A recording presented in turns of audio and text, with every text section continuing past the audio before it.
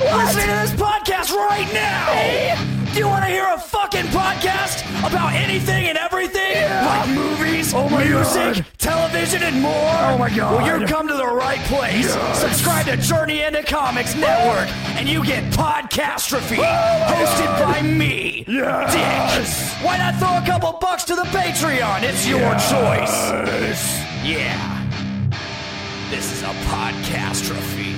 That sounds so awesome. The following is a Journey into Comics Network production. To a nicer guy, it couldn't happen. I am the man of the hour, the man with the power. Diamonds are forever. He put hard times on Dusty Rhodes and his family. And what you gonna do, Andre? History beckons the Macho Man. Yeah. The best there is, the best there was. Austin 316 says I just whipped your ass. Two words for ya.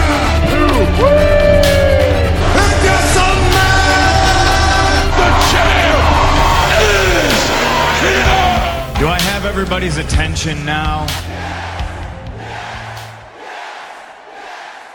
What's up, everybody? Welcome to Journey into Wrestling.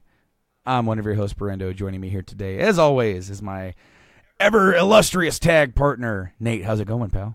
You know, I think one word summarizes how it is going, and I think that word is glorious. It's glorious, dude.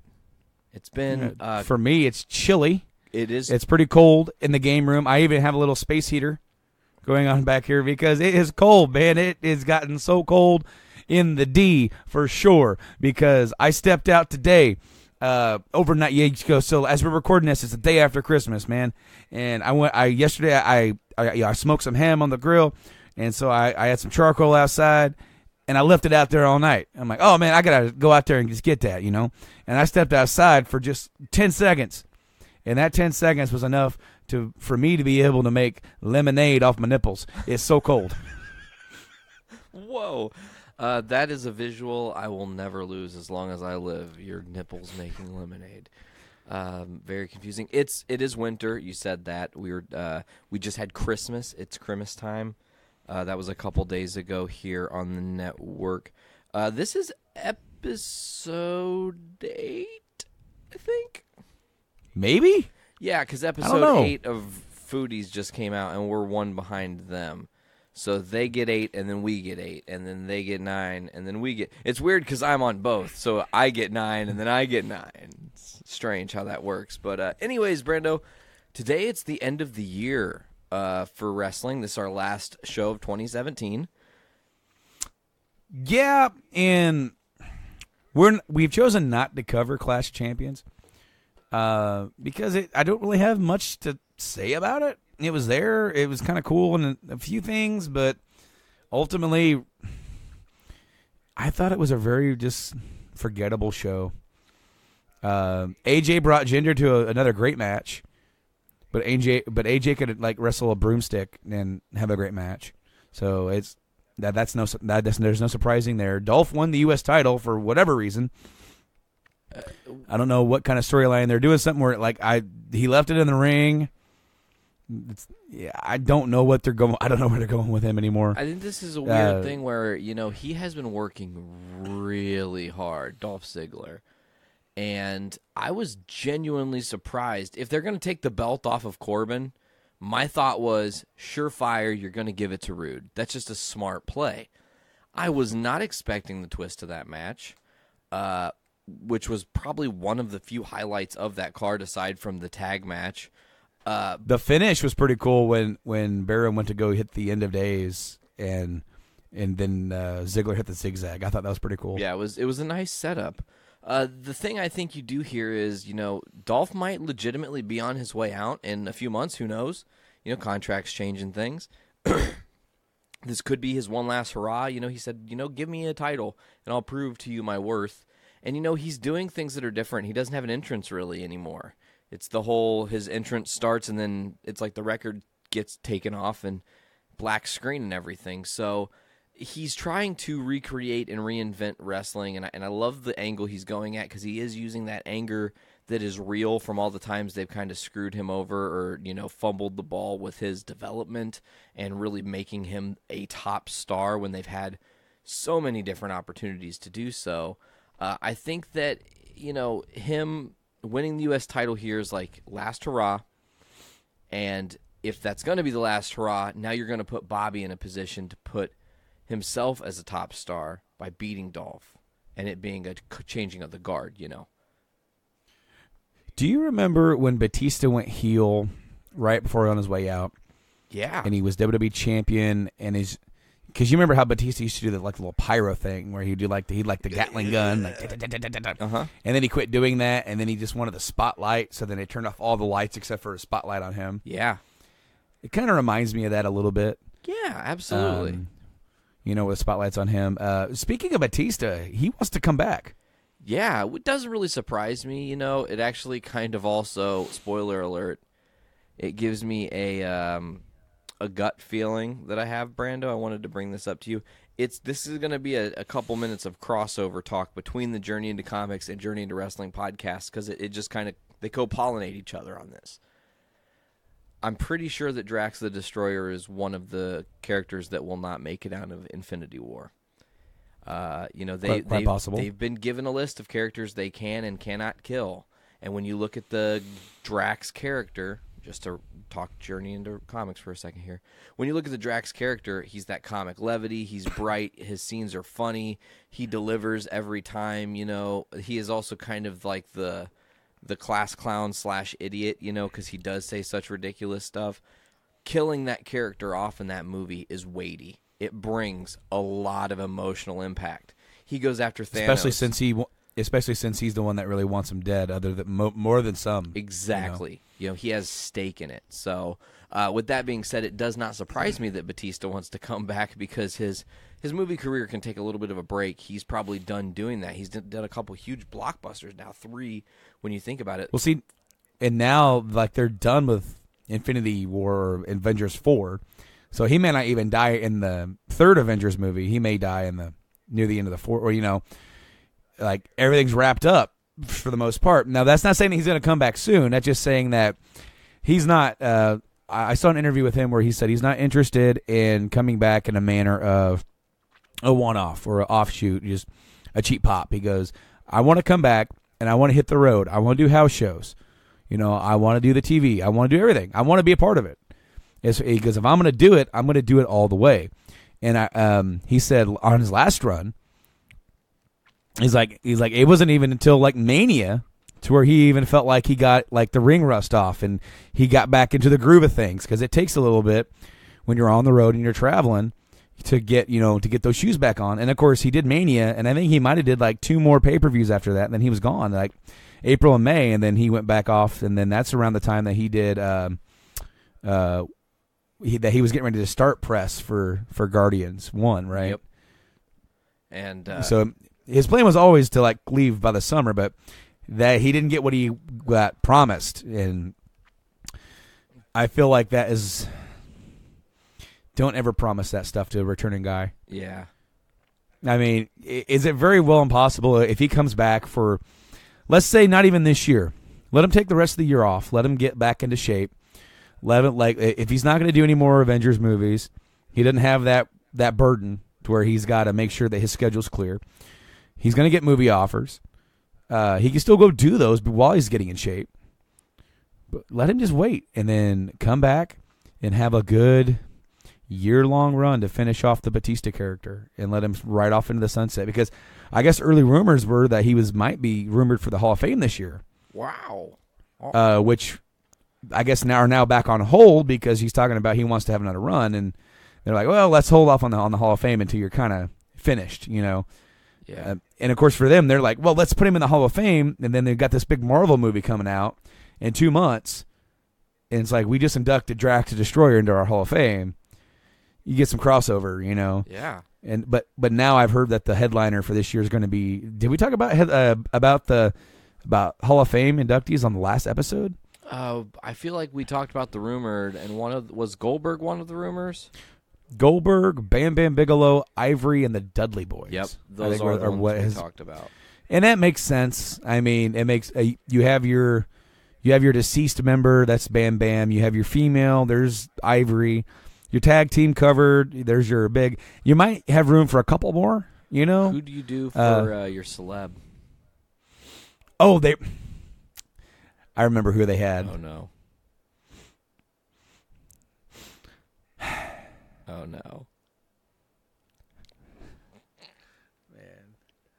Man, this is bad. Oh shit. This is so bad. You can't even it say doesn't, it. Because it doesn't even make any goddamn sense. Like, it makes less sense than Schwarzenegger. All right. Okay. Yeah, or it's like Schwarzenegger. What he appeared on the show twice. Yeah, ever, and then they inducted him.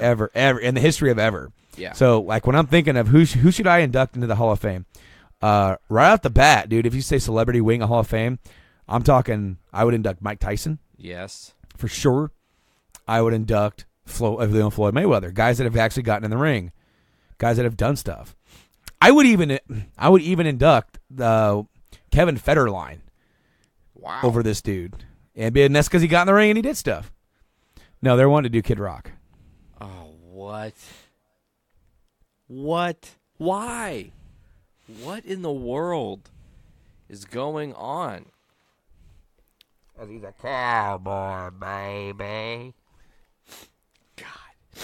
That's one of those, you hear that and, like, it just hurts my head.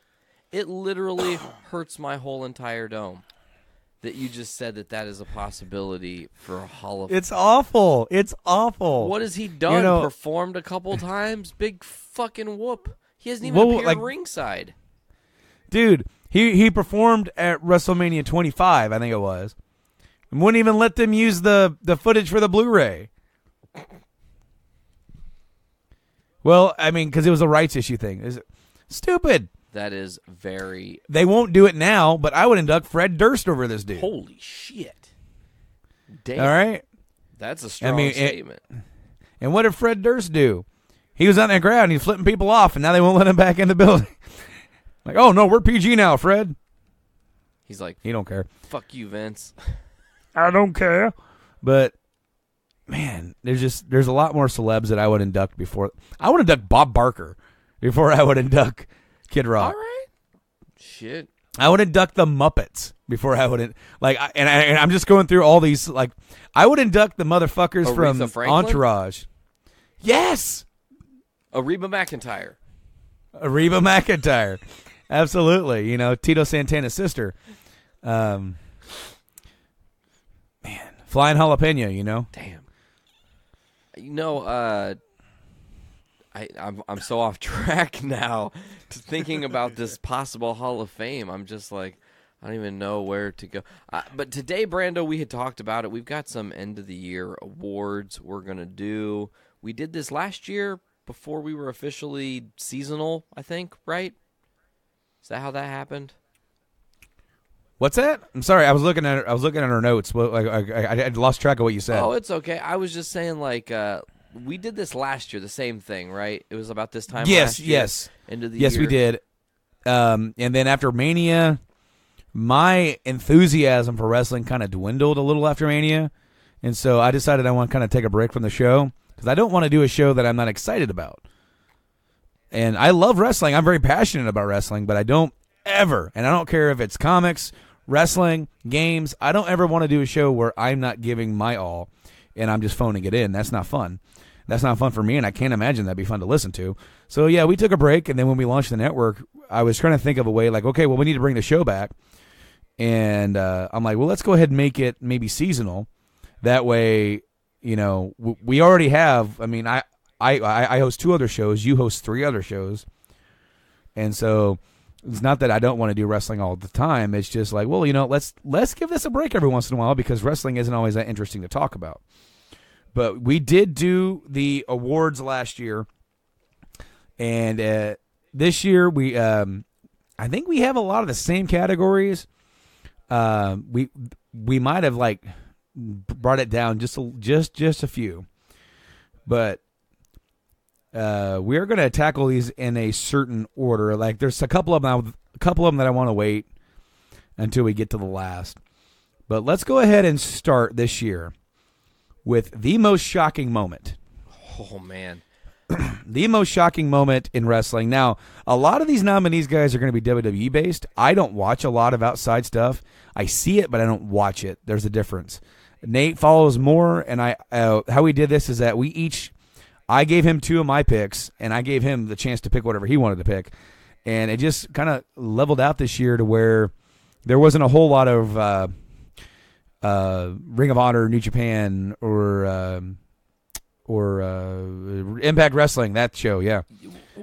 Whatever that is now. Well, and the thing, Brando, too, is that I'm just getting into, like, I'm probably only like 4 or 5 months at this point into watching more of the indie stuff and following it a little more closely. So I'm still learning that whole thing and how, listen, when you level up the talent pool, if you will, and redefine what a great match is, it's like, when Kenny Omega and Okada are having 6.25 star matches or whatever, can you consider any match that, like, I don't know, some mid-card wrestler on WWE, like, they aren't even on the same scale at that point. So I'm, like, learning what it is to see indie wrestling as a new art form and how they take it. It's different. It is very different, and they definitely pull back the kind of overly dramatized storylines. It's a lot more in the just, like, having a badass wrestling match.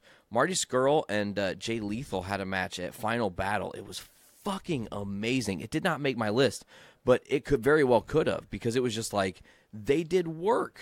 Jay Lethal, I love Jay Lethal. He's great. He did the classic woo-off with Ric Flair that you could never forget. One of the best TNA moments ever. So to see him in the ring, and he is kind of a little bit more serious now, just like being honing that character and just having that drive or whatever, up against a dude from the Bullet Club. They just put on a hell of a performance. It was really great. But to move back away from the tangents, talking about shocking moments this year. Go ahead, Brando. Sorry, don't mean to interject. I just wanted to say how we're going to do this is that we have like 3 or 4 nominees in each category. And how we're going to do this is that I don't know which one Nate's going to pick, and he doesn't know which one I have picked. And if they're the same, it wins. If we are unanimous on whoever we think that they should go to, it's going to win. However, if he picks one and I pick a different one, then we're going to go to our good old trusty random name picker that we utilize for our random highlight segment. And that is going to choose the winner out of these 2, because literally, even though he and I might not agree on it, I mean, it's out of our hands at that point, because anything that is here is pretty much kind of like they kind of belong on this award, that they do belong to be here. So let's talk about the first one we have here, and that is Jinder Mahal wins the WWE title. Now, I did not see this coming at all. A little bit I did, because there was like the rumblings and the rumors that they were going to try to break into India a little bit more and expand that market. So I had heard like it could happen. I just really, like you said, was not expecting it to actually happen. Just like a little over a month before he won the title, he like broke Finn Balor's jaw or something in a botched spot on Raw. Like, yeah, he's in like an early match on the card, so he was just like kind of a low-level mid-event guy. He was a part of 3-man band, which is weird to think of and such. And then like for him now to be in this quote-unquote upper echelon and have held, he broke Ric Flair's title, one of Ric Flair's title reigns, I do believe, with his title reign. For length? Length, yes. Length. I mean, Ric Flair, he had 16 of them. Some of them weren't the most longest to begin with. That's true. But he kind of had like what I call like what I liken back to kind of like a JBL run, where this dude kind of comes out of not nowhere, but he's on the show and he's there and he gets a shot and then he wins, and then he goes on to carry it for a while, and they let him run with it, and he's really, in my opinion, evolved to another level of nowhere near that I ever thought he would. And no offense to him, but he really ascended, and he gave it a good run, and I don't disagree with them taking the belt off of him, but I do disagree with how they did it. Like when they already started the build up to him and Lesnar, and he called it out and all of a sudden AJ's like, mine, and then he goes off because AJ's a better match for Lesnar. I wish they would have found a better way to do it because it just doesn't make any damn sense. And then they go over to India, cancel all the shows but one, and he wrestles Triple H. And then he's the heel in the match, and then he loses. Like, the fans are more for Triple H than they were for him. It was very bizarre. So, but it was a shocker. It literally, like, came out of nowhere. Just like an RKO or a Diamond Cutter. Ooh, I like what you did here. Next one on the list, the Hardys return. I want to kind of say one thing about this shocking moment because there had been teasings, possibility, they might return. They were booked in the area that WrestleMania was happening in. There's all this, personal conjecture of what people want to see happen. Well, they were defending the Ring of Honor tag titles that Saturday night in a ladder match. Yeah, crazy. And so doing it like they do, going full bore as the Hardys do, And I want to say in that month they had the TNA tag titles, ROH Ring of Honor tag titles, and then they returned at WrestleMania the next night and won the Raw tag team titles in a ladder match, and they were a surprise team announcement. And it was cool because yes, we'd all heard the rumors, they're probably going to be coming in. And the conjecture was the night after Mania. Yeah. And then it was like, maybe it'll be then. Maybe it'll be shortly after. Maybe they'll let it go a little bit. Maybe they'll let them rest up before they actually get back on the road. And no, they went and they dropped the Ring of Honor tag titles on Saturday night. We went back to the room, rested up that night, got up the next day, hung out, and long enough to just go straight to the venue. They weren't at the wrestling venue because they were at the Orange Bowl. For Mania this past year, they got there and didn't they weren't hanging around backstage hours before the show. They showed up either in their gear or they got in their gear and they walked out. Yeah, they kept him hidden in a trailer or something, right? It was something like that, but it was an awesome because they definitely got the pop of the night. And then of course Matt still had the broken streak in his hair, and he was doing the mannerisms of broken. And he had all those fans doing the delete chants. Oh man, it was amazing. They were so over in that moment. It was incredible. One thing I will remember about WrestleMania, Sarah pretty well. And when we were watching WrestleMania this year,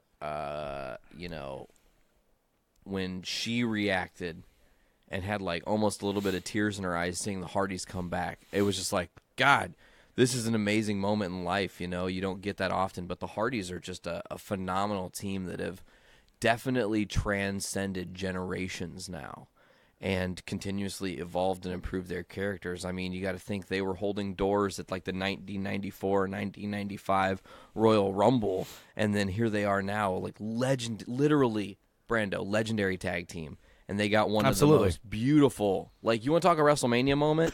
And the Hardys have had a fuck ton of WrestleMania moments, but that's their moment, bro. That defined them. Yeah, absolutely. Well, for them to come back to the major league company after however many years and get the reaction that they got. What was it, 7 years? It's close to, because I want to say they wrestled each other at WrestleMania 25. Yeah, Hardy versus Hardy. And then it was shortly after that they went off and took off because Jeff went first and had his run at TNA, and then Matt. They both kind of had their own little struggles. Jeff had that worst match in wrestling history, modern history, anyway, with Sting. And then Matt was going through his problems too. He was going through he was trying to find himself and going through some issues, and things that come out brighter on the other side. Speaking of last night, Woken Matt kind of attacked Bray Wyatt on Monday Night Raw.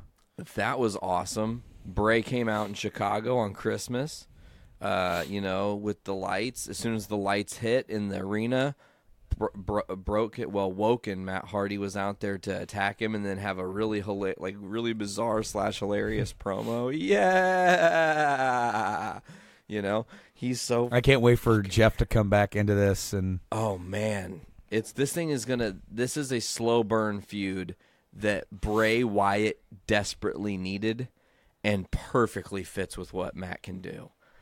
Like, this is Absolutely. and this is, it's crazy. That had been teased on Twitter back when Matt was still in the TNA and Bray was in the WWE. And Mr. McMahon. Yes, And the Vince McMahon. and Bray said, "You know where to find us." Well, they sure as shit did find him, and here it is. So yeah, the Hardys return, badass moment, absolutely. You want the next one, or should I take the next one, or? Well, this is one of your picks, but this is Joe takes Lesnar to the limit. This was at Great Balls of Fire. Yeah. One of the worst pay-per-view names ever picked for any pay-per-view in the history of ever. Actually, still a pay-per-view name. They still decided to use it for that one event. So hold on, is it on the calendar for next year? No, but I'm just saying they didn't retroactively go back and edit it to be something totally different. Do you remember when it was Great American Bash for like 4 years, and then they changed it to just the Bash? The Bash, yes. So what if this one is going to just be the Balls? Or Great Balls, or Great Fire. The event is just called WWE of Fire. People would be like, what the shit? They'd still totally buy in, though. They could name their pay-per-view horse shit, and people would still get behind it, Dude, a lot of people were upset about this match, and I thought it was a pretty darn good match. It's exactly kind of what I wanted it to be. Just a rough and tough, two guys in there going fisticuffs, going at it. I think some people thought it was going to be a little bit more over the top, but it wasn't. It was like this ground and pound kind of fight with the suplexes and everything. And a lot of people were upset that Lesnar defeated Joe with just one F5. And here's the thing, though. They've done that every time. Because that was Lesnar's first match after Goldberg. And didn't he beat Goldberg with just one F5? Yep. So they're building it up to where that move is going to be the end. So that way when Roman kicks out of it, no one's kicked out of the F5 in about a year and a half. Oh, my God, I can't believe. That's why they're doing it, guys. It beat Joe. It beat Braun. It beat so many people. It beat AJ. It beat Goldberg. It's going to beat Kane or whatever. Braun, It's going to ends up being Kane to take the pin there, because that way you protect Braun. Yeah, but I mean, they're doing it for a reason. I thought it was a damn good match, and there was a part of me that wanted to see the unpredictable. I want to see Joe win that big title in WWE. I do. I'm a big fan of Joe. I've got my autographed picture with Joe and AJ Styles from TNA 2008. I was there. Still, yeah, dude. Like we didn't even plan on seeing each other there, and we were there. But I got that. I still got that up. Been a huge fan of Joe since Ring of Honor. I want to see him get his just. I mean, because AJ has come in, and he's now had 2 world titles under his belt. Joe still hasn't had any other than the NXT title. And honestly, if they're going to have Roman feud with Joe, it makes total sense to me. If they want Roman to go up against Brock Lesnar, give the belt to Joe. Let him have the IC belt, and let him run with that for a little bit until it's time. And then either you can have whatever. I just think Joe needs to be on that top tier, and he's been kind of dancing along the edge. He's had his shots, It's not like they're just pushing him down to the mid card to do nothing. They are doing stuff with Joe, and he's in a feud right now with the top guy, who they feel is the top guy in the entire company. So that is a good place to be. It's just that their Universal champ, he's not around, and I mean, so there you go. I mean, you have to rely on Roman Reigns and these guys when your guy's not around. So. Anyway, the last one. Do you want to go ahead and take this one, Nate? Yeah, so I just added this one to the list because it was a moment that I genuinely wasn't. I agree. I wasn't expecting it at all. This was at Hell in a Cell pay-per-view last month, I think it was, or a couple weeks ago at this point. I think it was in October. It wasn't. It was. Yeah, it's been a little bit. So it was because it's been a few months. It was Sammy versus Shane. God damn it. Kevin Owens versus Shane. Hell in a Cell. Hell in a Cell. and it was a great match. We saw what looked like was going to be Shane doing the same move he did to Taker at WrestleMania 32, the elbow drop off the top of the cell. He went for it, and I was sure as shit like, oh, this is the end of the match. Shane's got this. But then, like, at the first replay, I was like, wow, they just had KO roll out of the way. That's kind of crazy, like, actually brilliant. And then it wasn't until the second camera angle showing Sammy like jump out and pull him that I was like, holy shit, I actually wasn't expecting this turn.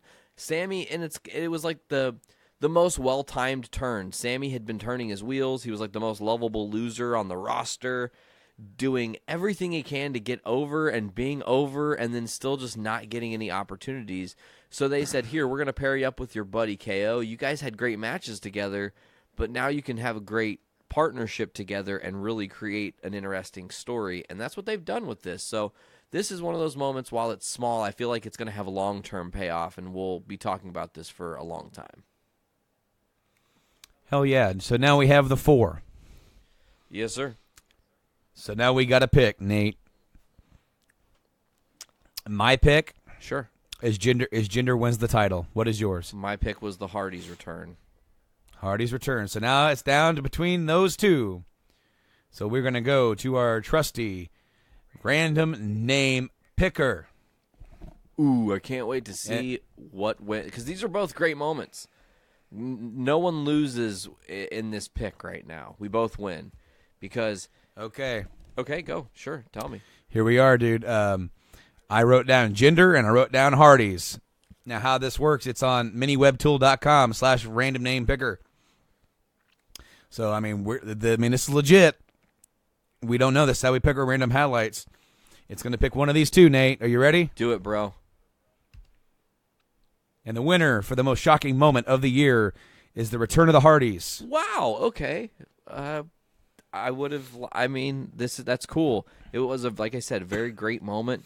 I think I kind of elaborated on why I loved it so much. It just hit a lot of different chords. Definitely a defining moment for their careers. It's a well-deserved award from our tiny little podcast to the Giant Hardys. Giant Hardys. So we're just going to go and segue right into the best debut/return. And how this works, guys, is that you can either consider debut to NXT or debut to main roster. Because they're, when you're getting called up, it is sort of kind of a re-debut because not everybody follows NXT. So not everybody is going to be overly familiar with the NXT guys. But then I decided to bundle in return as well because we had a couple of big returns. And it was very interesting that some of the bigger returns did not get nominated here this year. Yeah, I don't know what big returns I missed, but oops. Kurt Angle. Oh, shit. Shield. Oh, shit. So those... Well, now that's going to change everything, Brando, because now I'm thinking about those. Well, number one for debut, we're looking at Shinsuke Nakamura's debut on the main roster. Of course, he went to SmackDown, had that great, awesome segment with the dude playing the violin. Yeah. Oh, man. I love Shinsuke's entrance anyway, but so awesome. Shinsuke's done he's had a lot of great matches over there on SmackDown. He's really starting to get over with the main crowd.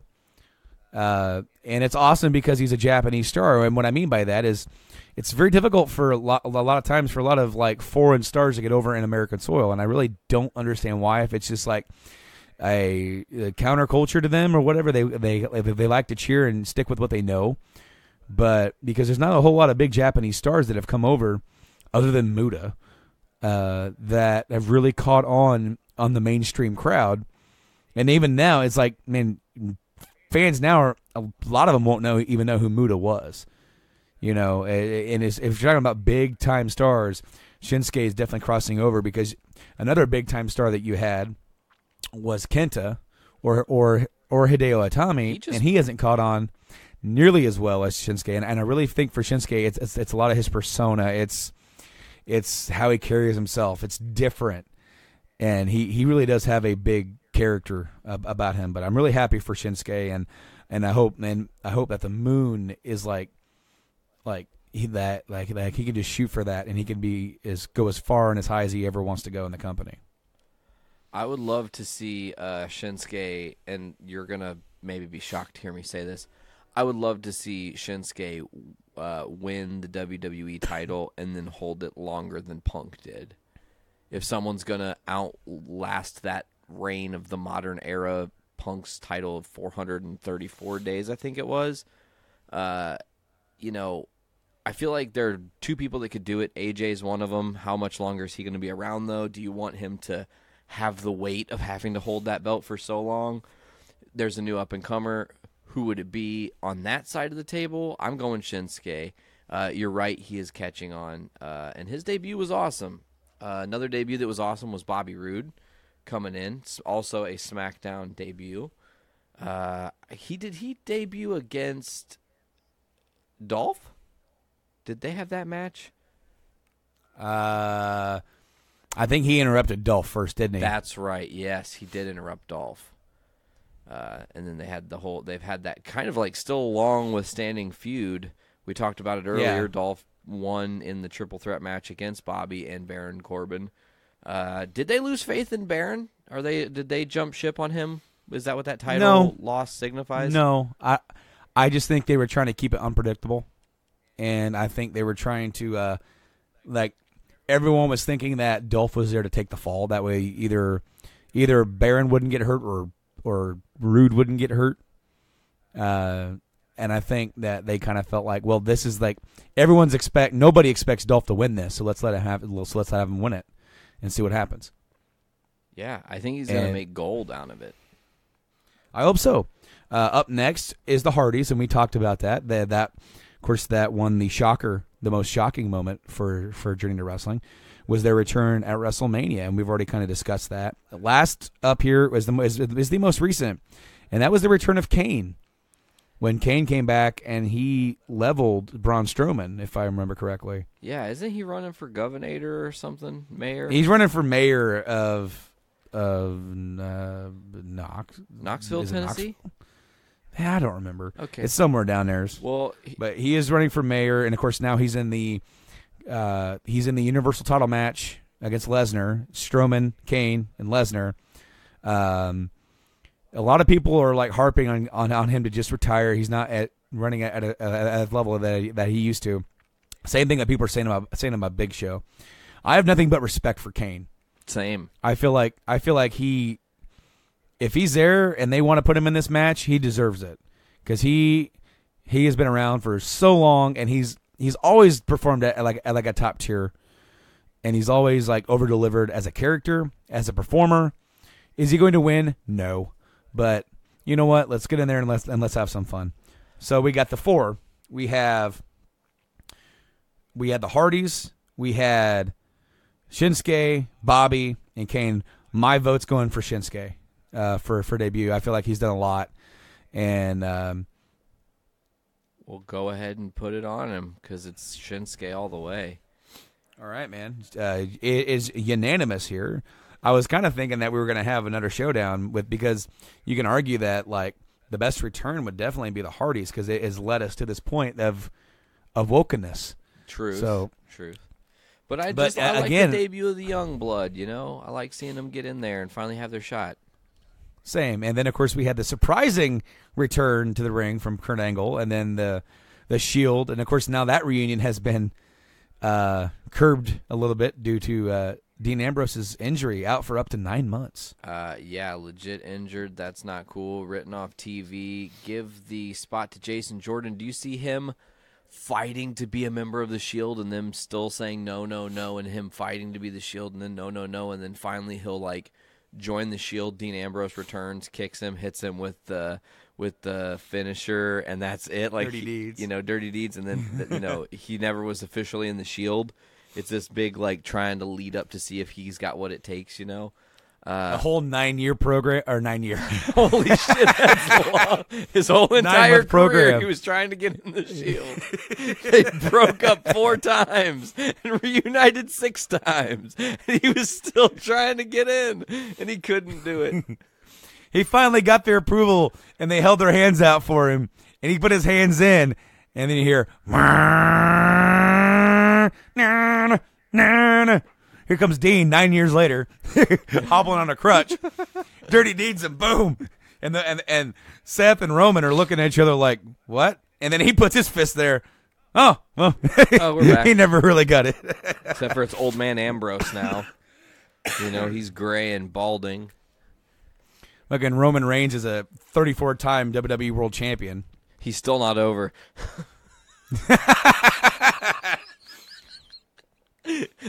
He still gets booed at everything. That's funny to me. So the next up, we have Most Improved, and the first nominee is Braun Strowman. God, you could almost single-handedly just hand that to him. I said this a couple weeks ago on this show. He debuted in the Wyatt family, and I could give two shits about Braun Strowman. He was just the black sheep is how they introduced him. And then he drafted to Raw. They split up the Wyatt family in the draft or whatever. And then he just took off. And the stuff between him and Roman this past year, holy hot shit, Batman. Like, I'm not done with you. God, he flipped over an ambulance, and the fucking they had an ambulance match at I can't remember what the pay-per-view was that they had that ambulance match. Was that at Great Balls? Was it an ambulance at Great Balls, or was it just a regular match at Great Balls? No, I want to say that was the match. It was.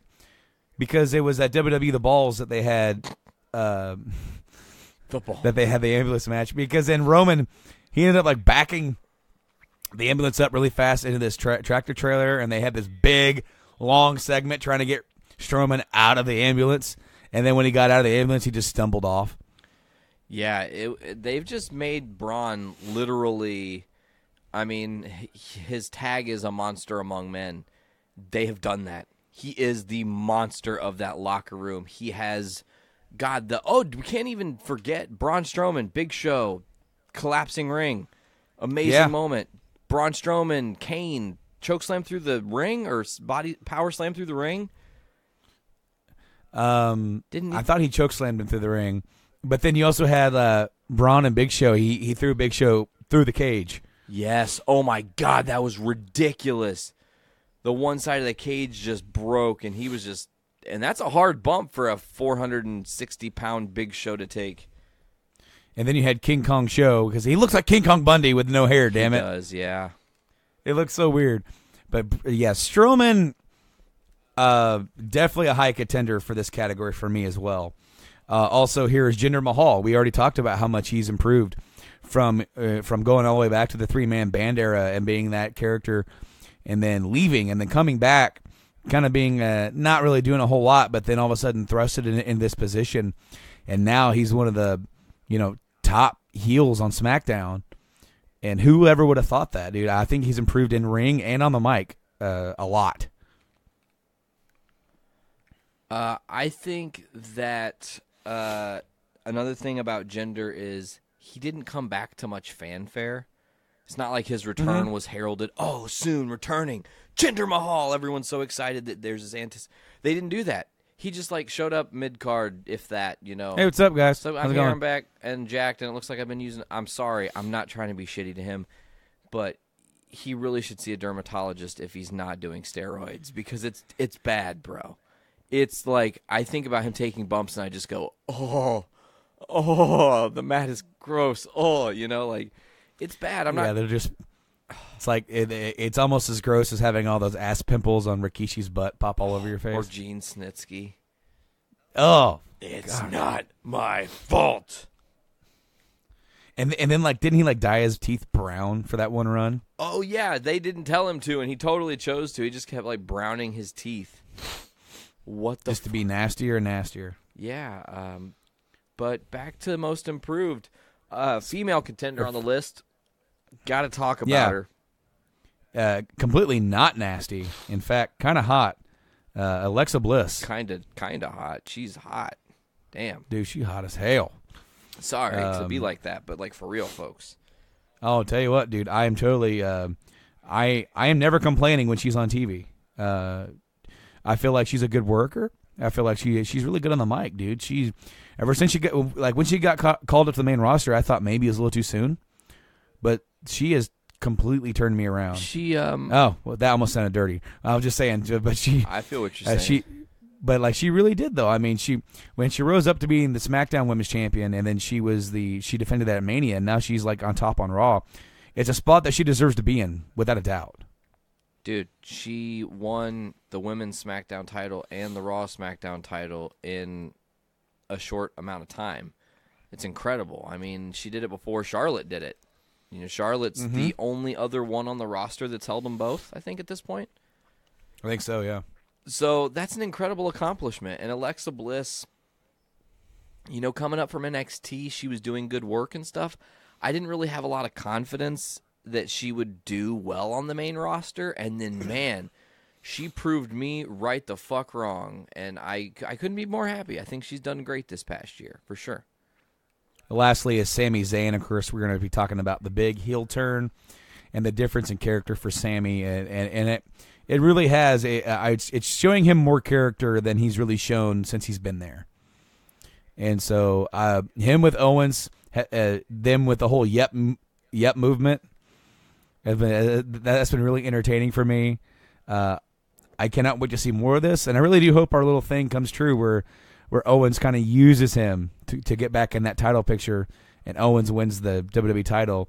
And there's Sami. He's happy for his buddy, but now because of that, he's not going to Mania. But Sami Zayn, the most improved. When you think about a year ago, as you said, he was just kind of spinning his tires. He was just sort of this lovable loser, and they were kind of playing that role with him. He wasn't getting any wins. And then he ends up tagging up with his old partner, and I felt like the storyline worked. And I love the promo that they did with him saying, Kevin, you were right. After all, after everything, you were right, and I really enjoyed that aspect of his turn to help explain it. Yeah, Sami, like I said, he was a lovable loser, and now he's got some weight, and there's a lot of possibilities with his character. Let's go ahead and I'm going to say most improved. I'm going to give it to Braun. I really genuinely do believe he is very deserving of that title, most improved. He is leaps and bounds where he was a year ago. I agree. Ward goes to Braun Strowman. Oh, well, that was easy. 2 unanimouses in a row, Brando. That's great news. I know. We might be a bit divided here, though. Uh-oh. The next one we're going to do is Match of the Year. And we have a lot of great matches this year, and and even a lot of great matches that were nominated. I nominated 2 of these. You nominated the last 2. I'm going to talk about the first 2 and tell you why I nominated them. Sure, and I'm going to preface that with saying I've watched 3 of the 4 matches today. All right. I have not. I'm just saying they're really fresh for me. So okay. So first match on the docket for me. AJ Styles versus John Cena from the Royal Rumble. Holy shit. AJ comes in as heel. AJ comes in as heel champion. And he's coming off of that push that he got from beating Cena at SummerSlam. And what was last year's? I want to say that was that the winner of the match of the year last year? Yes, for us? Yes, I think so. If it wasn't, I know it was definitely nominated because I championed that match. That match is one of the best matches ever. It especially, but any match involving Cena. Cena's not a bad worker by any means, but again, AJ makes anybody and everybody look great. Same thing here, except now it's for the title. Now you have the whole Cena tying flares thing. Now you have, AJ is now on top because his claim to fame is that he's taken Cena's spot. I beat Cena. I'm his spot now. I'm the guy to beat. And Cena's like, I still got it. And Styles is like, prove it. So now it's the proving ground for both of these guys. And it was an amazing knockout, drag-out match. And some people might not think so, but I think it lived up to their first match that they had. And even that was their second match. But it was the first one that didn't have any sort of like questionable ending or anything like that. It was the straight-up one-on-one contest. And Cena gets the win here and wins his 16th world title, and then carries on to lose it at the Elimination Chamber. I think it was when he ended up losing in there. But Definitely one of my matches of the year, Nate. This match is the first one I watched this morning, actually, and it was great. There are a lot of amazing moments.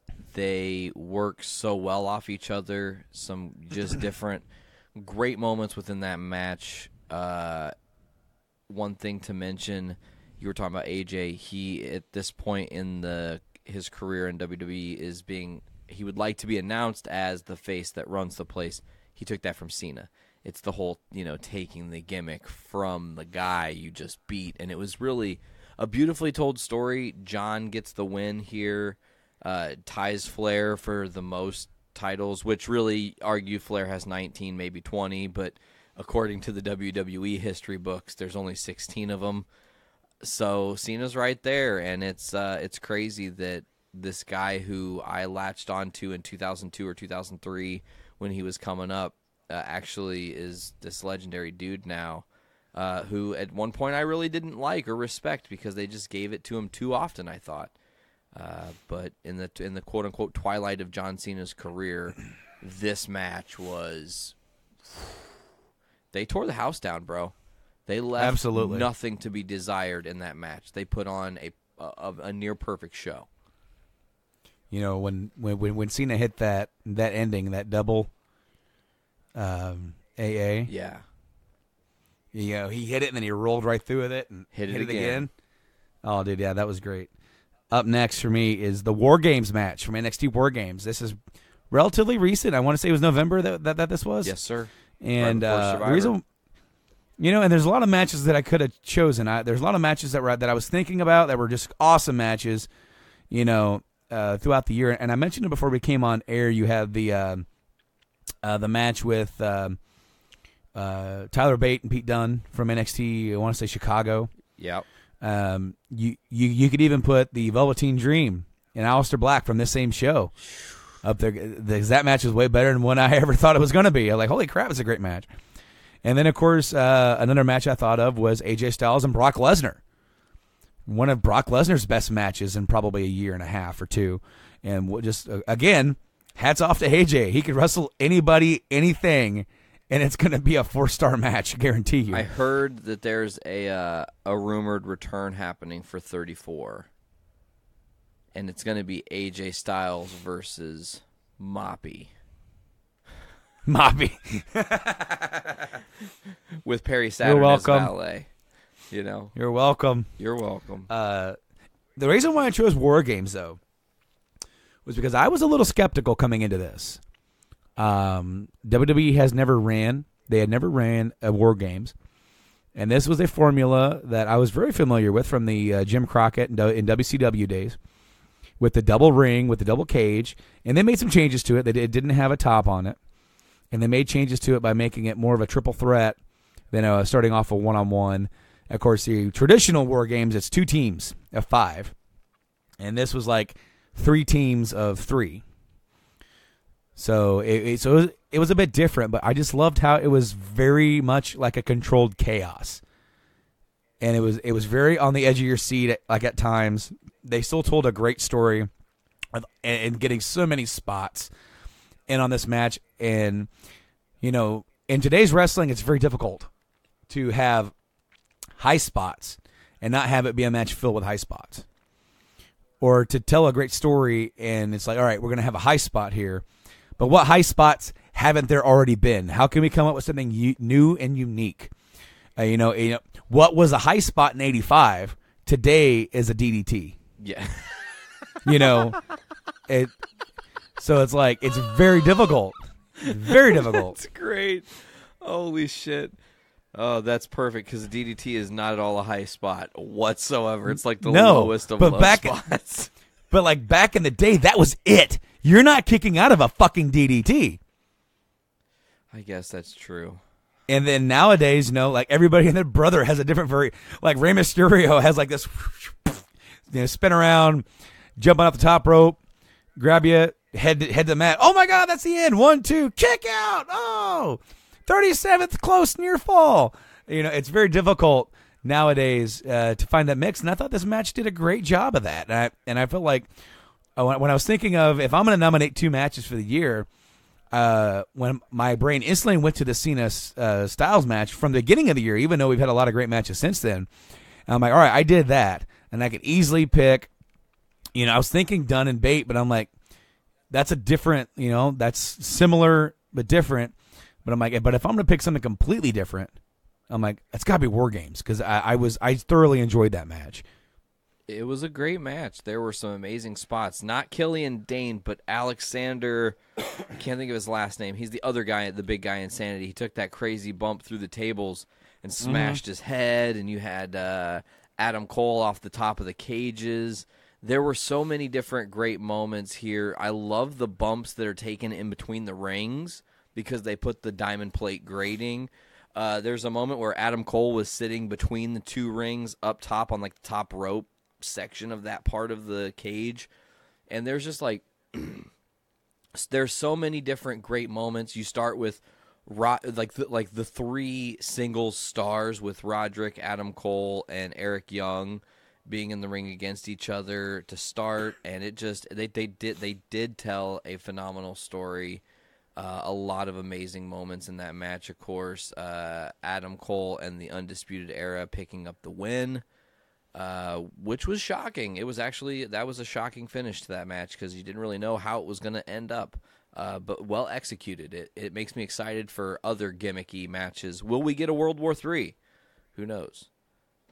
I severely doubt that. Yeah, that was like the biggest shit show WCW ever came up with. Dude, it's so the difficult. Royal Rumble has got 30 guys. Fuck you. We got 60 guys. And one of them is El Dandy. And one of them is the cameraman. Well, and I hated it because, like, how they would show it to you, they would show, like, the split screen with, like, tiny little screens, and you can't see what the hell's going on. Oh, not at all. It was horrible. Horrible. Imagine being the announcers, like, which one? And Luger over there in the corner. And, actually, it looks like Luger's been eliminated. He might have been eliminated 5 minutes ago. We're not sure. El Dandy with the win. What is going on here? No, wait, never mind. We still have guys in the other rings. Exactly. So, yeah, there's that one. Next on the list for match of the year. All right, so if L is like does that mean his name is the Dandy?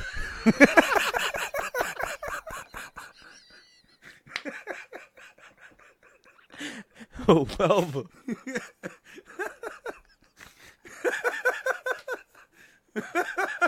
I think we got the episode title. The Dandy.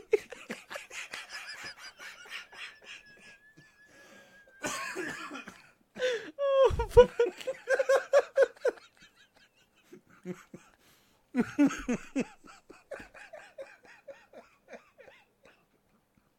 I don't know why you called him the Dandy.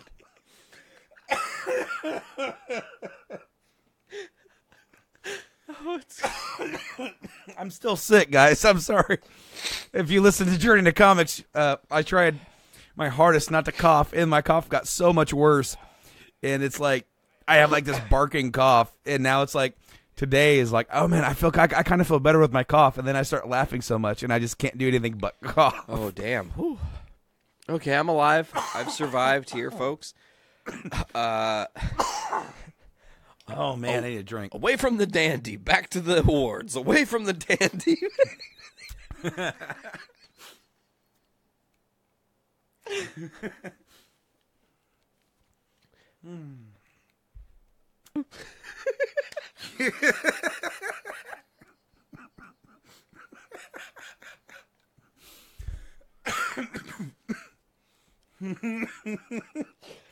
Nate just keeps cracking me up because every time he's like, okay, I got this. And then the Dandy keeps creeping back into his head.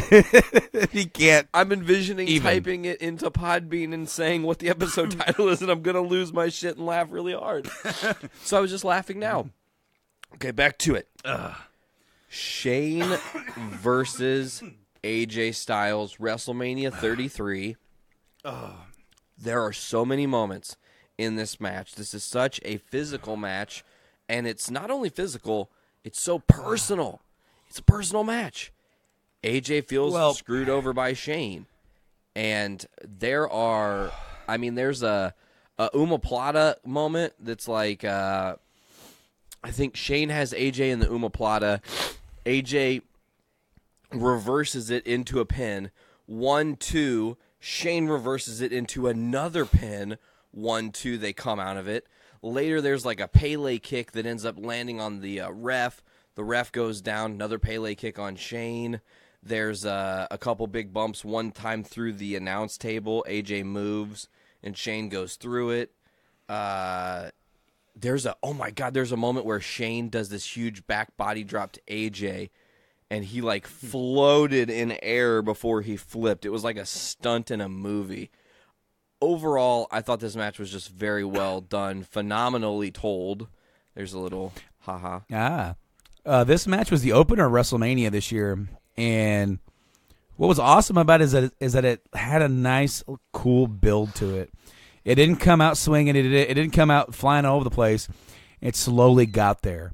And this match, I don't want to say this because I don't want it to sound like I'm like dogging it, but it was better than it had any like meaning to be. You know, like it was way better than it had ever any right to be, because Shane is not like the best wrestler anywhere. But again, you have AJ Styles. There's a common there's a theme here. When he's out there, you're going to get something great, whether it's the best match on the card or something memorable. And I feel like, honestly, this is the best match on the card. These two guys brought it, and this was also the beginning of his face turn. Absolutely. And changing the guard of the character with AJ Styles and taking him away from the heel, which he did great at. You know, here's the thing is that AJ Styles, here's a guy that 10 years ago, great worker, but he was a little one-dimensional with his character. And now here we are all these years later, and you can, all right, we want you to be heel. Okay, now we want you to be face. He can do anything, man. Yeah, and he is an all-star. He is a megastar. As advertised, phenomenal. Exactly, dude. And this match was absolutely amazing. I remember, you know, that weekend for us, big, long weekend, we had the LaFiCon, and I got home, and the Battle Royal was going on. So the match hadn't started yet, thankfully. And I remember just I'm home, and I'm waiting for food to show up, and I'm, like, still kind of coming down from the busy weekend, trying to relax. And this match, it's like it started, and it didn't have me. And then it slowly, as I said, the build, and it built, and it built. And by the end of that match, it was amazing. I loved it. You got to think that Shane did the corner to corner with the garbage can. AJ wins with a phenomenal forearm at the end of the night. Very, very, very good match here. Now, I put this on last minute, but the Lesnar-Joe match at Great Balls of Fire, we already talked about it a little bit, was really great because Joe was the aggressor for 97.5% of the match. And there was just a little blimp of this Lesnar that's still a monster. And it does tell an interesting story because it's like Joe did everything. He literally took him to the limit, hit him with all kinds of moves, threw him into the tables, threw him into the corner, you know, hit him with all these different moves. And Lesnar then just, boom, hits him with the pop-up F5, match over. And it does tell a good story. Is it the best match on the Match of the Year contenders? No, but it's good. Brandon, what do you think? You know, I enjoyed the match when I saw it for sure. But if you're going to like ask me out of these four matches, which one do I pick? Yes, sir. I'm going for Cena Styles Rumble. We're going to have to use the randomizer because I'm going Styles Shane McMahon. All right. WrestleMania 33. We're going to go Rumble. We're going to type that. I'm going to ask Brando a question while he's doing this, though. What's that? So, Brando, we talk about the common thread that AJ Styles is the phenomenal one. He could work with anybody. Does that mean he could have a 5-star match with the Dandy? The Dandy? Well, I have no doubt. Oh, that's great. Now just imagine, like, if AJ Styles versus Okada versus Omega in Japan, how many stars that gets? 10. It gets all of the stars. That is a dandy of a score.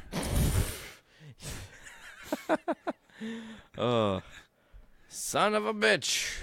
All right, so here we go. Are you ready? 3, 2, 1. The random picker has chosen the Mania match, AJ Styles versus Shane McMahon, to be the match of the year for Journey to Wrestling. Wow. Okay. Both are worthy of the title, and both AJ Styles. Hey, man, there you go with the whole theme of same thing. So now, you know what? We're gonna go to Tag Team of the Year because I feel like we can have some pretty cool conversations here.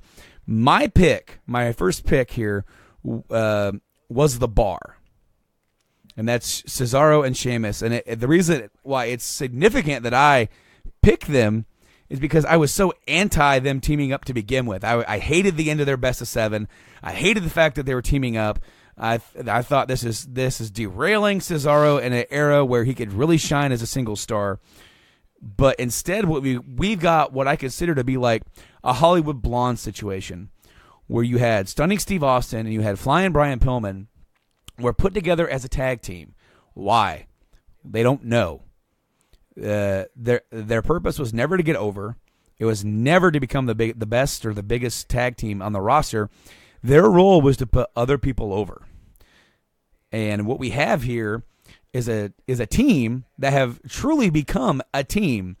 You know, the Blondes, they ended up getting their own look, their own style, their own little catchphrases, their own little monikers, the whole highlight, like the film and the reel.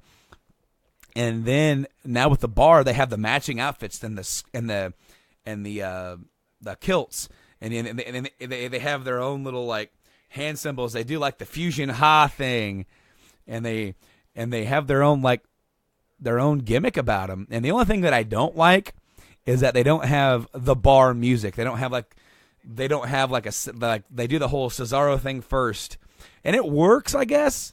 But then they just have Sheamus's music at the end, and I feel like they should really embrace it and do something where, and instead of Sheamus walking out, and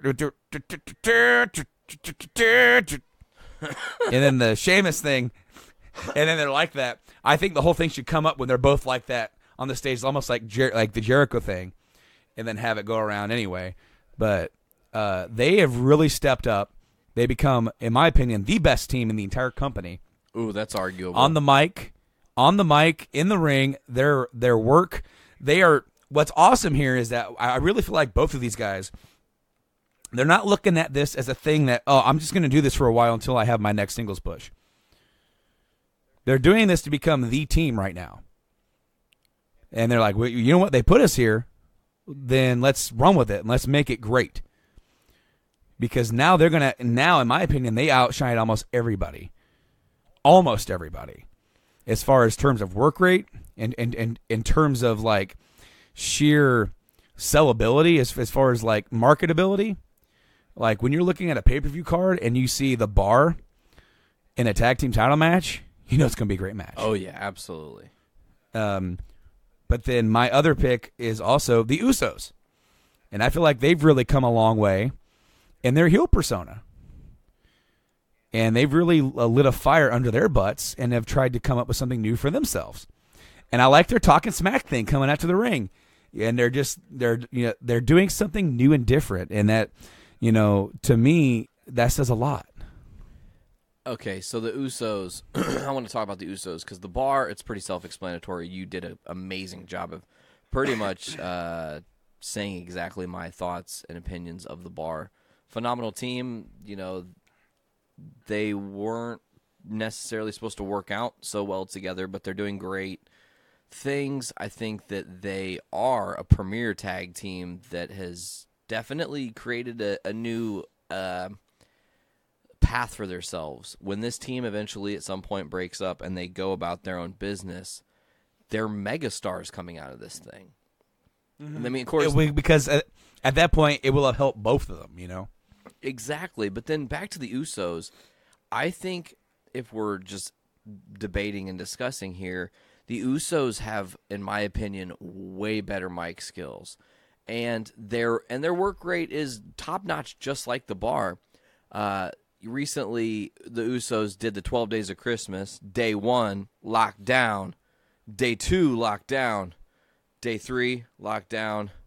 And so on and so on and so on, because they're not going to lose the tag titles, and they didn't at Clash. They are really, I mean, we're at a point, Brando, where we're in dangerous territory again, because there's a lot of great things happening. There's a lot of great teams. But I feel like I want to see the Usos and the Bar have a feud, a long-term feud. And we're not getting that right now. We have to wait for a possible like superstar shakeup, and then of course that always leads to fumbling and breaking up a team for some stupid-ass reason sometimes. Well, they wrestled at Survivor Series, and it was a great match. It was a phenomenal match. It was one of the best on the card. And that's why I want more. I want more. More. That's what I want, is more. So, what do we got next for the Tag Team of the Year? I put Breezango not necessarily because they are the greatest wrestling tag team, but they have done an amazing job elevating their characters and elevating their story to make them not only popular, but relevant and something that people are anticipating to see. The Fashion Files is really a cool thing because they are parodying other things and telling their own weird, wacky narrative that really has no end or no point. It's like week to week they just go, what do we do next? Okay, let's do this. You know, and then it's given the Ascension room to grow on their character. This is character growth and development. You don't always have to do that in the ring. You can do it backstage. I do like Breezango. Obviously, if we're talking tag teams of the year, how can we not discuss the Hardys? They returned. They won the tag titles. Of course, Jeff is now injured. We've got a woken Matt Hardy, but for a short glimmering moment, the Hardys were the rulers of the tag team world in the WWE. You know, and that's why maybe I wouldn't pick them, is that, like, they kind of got derailed a little bit. True. So I feel like they didn't have as good of a year as they could have had. But in that wake, especially on the Raw side, it let the Bar really shine through. And, of course, they had that big feud with Ambrose and Rollins, who, in their right, they're a better team than I ever thought they would be. And like in the ring as well. Yeah, Ambrose and Rollins could easily be on this list for Tag Team of the Year, but I don't know. But Brando, what are you thinking on this? Who are you putting at the forefront here? I think it's no question. It's the Bar. You know what? I'm gonna agree. I do really enjoy the Bar. They've worked really hard. They've had three times they've been tag champs? 2. They just won it back, and then they just lost it on Christmas Raw to Rollins. And looking it up now. I want to say they've had 3 because weren't they the champions? Were they champions coming in to Mania or no? Yes, they were. And so they lost it, and then they beat the Hardys and got it back. Correct.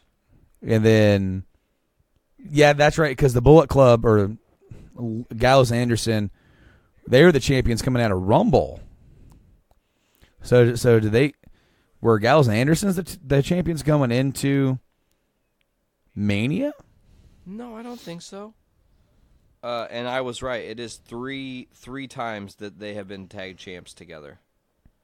I'm on the classic Wikipedia here, and it says WWE Raw Tag Team Champs 3 times. So they've had 3 reigns, which is pretty great. Yeah. I'm looking up the history of the belts. Wait. So the Raw Tag Team titles share the same lineage with the WWE Tag Team titles that were created on SmackDown in 2002. Wow, that's really confusing, but okay. I am confused as well. I need to start because they retired those titles in 2011 when they got merged. Man, this is confusing. Why can't they just have like I really don't understand why the original World Tag Team titles, those are the ones that goes back to the 70s. And then they don't refer to those anymore. So then now they refer to the new ones. WWE Raw. So I'm trying to find a dang list of champions, because normally you can find that on here. Current champions are Seth Rollins, Jason Jordan. They just beat the Bar. Who beat the Hardys? Well, the Bar beat Rollins and Ambrose. That's right. Reigns. Let's see here. Maybe I'm missing something. List. I found the link. I got it, guys. Yay for me. Yay for me. All right, so we're all the way back at the beginning. I just saw Eminem, so I'm like a little far back yet. Here's 2015. All right, guys.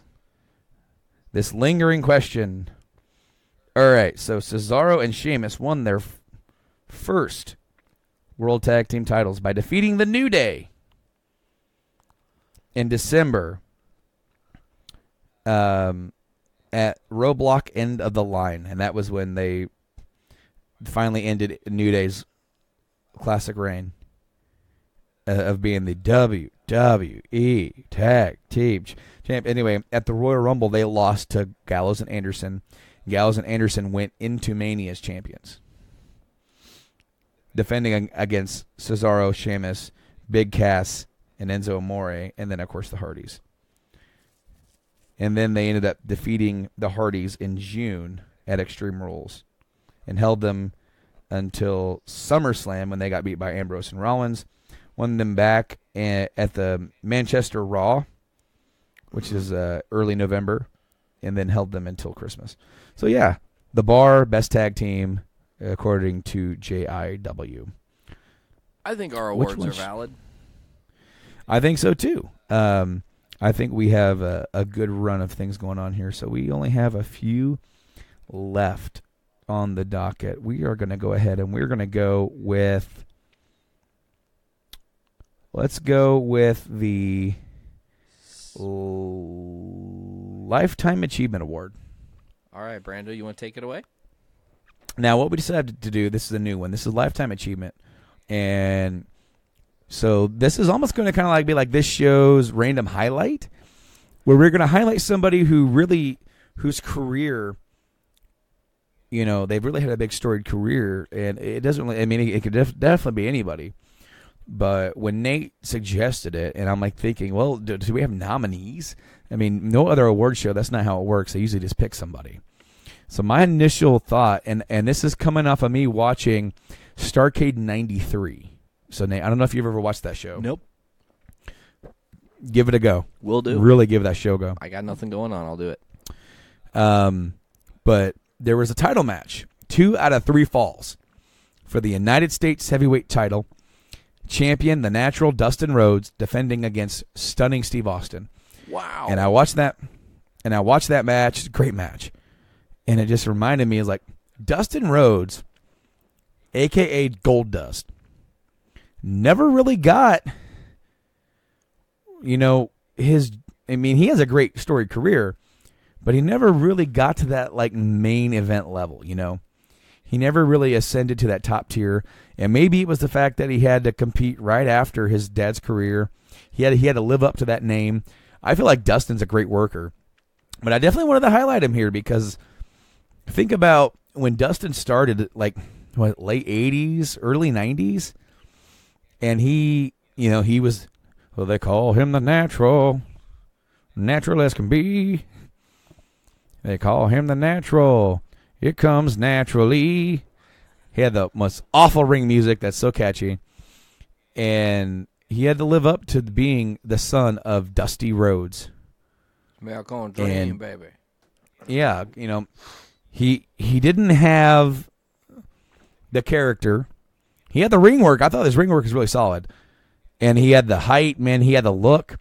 He had everything that he really needed to be a big star, but he was just never in the right place at the right time. And then, of course, he went to the WWF a couple of times. And he went to the WWF in the early 90s, and he tagged with his dad against Ted DiBiase and all that kind of stuff. And he kind of bounced back and forth, but it wasn't until he came back in 95 and became Goldust that he really let himself escape the role of Dustin Rhodes and become something completely different, completely off the wall. And he created a character that for the time was just so controversial. He was a controversial character and different and pushed the boundaries. And you look at his career and, you know, he has a lot of really cool matches to talk about. Can't not mention WrestleMania 12 versus Roddy. That's just a fun, different kind of, was that a street fight? Chicago street fight or something? That was a Hollywood backlot brawl. Thank you. Hollywood backlot brawl. You know, he won a couple different titles. If I remember correctly, Goldust has won the Intercontinental title. He won a couple tag titles with Booker T. Didn't he win a tag title once with his brother? Didn't they, Goldust and Stardust, win titles for a short time there? Yeah, and it was before Stardust. That's right. It was when he was still Cody Rhodes. But one of the matches that I wanted to talk about here, and of course he had the multiple different variations of Goldust. You know, like he had the original, and then he split from Marlena, and then he went with Luna Vachon, and he went really whacked out and crazy, wearing all kind. I remember when he was the New Year's baby, where he was out there wearing nothing but a diaper. Wow. Doing all kinds of stuff, dude. He was really, really out there, and especially during that era of wrestling, really had no fear. You know, let's go do it, man. Let's really put the balls against the wall. But when he came back, it was, I want to say, when the Authority first kind of started, and they fired Cody, and he came back to stand up for his brother, and he main evented Raw against in a WWE title match against Randy Orton. I remember that. And that match is off the fucking hook. That match is awesome. And it was one of the first times that he'd wrestled in a long time. Now, if you followed his career, you'll know that he left the WWF or WWE. He went to TNA and he did his whole Black Rain gimmick, where it was just completely different. He was a bigger dude. He packed on the weight, but when he came back, he was in much better shape. You know, he's really championed DDP Yoga for getting himself in shape and getting his body back in shape, and he's still wrestling on the active roster today. At an age where a lot of people have already packed it up and gone home, he's still out there and he's still entertaining, and he's not main event star. No, he's not Universal WWE champion, but he's still out there having fun and helping these younger guys. And you need guys like this on the roster to help the younger guys. Absolutely. Because, you know, Dustin, a guy that harkens back to the old era, old era, he really helps out with that. But that match with Randy, I remember watching that live going, I want him to win. Damn it. I'm like, this ain't going to happen. He's never going to win. But he's just putting it all out there, man.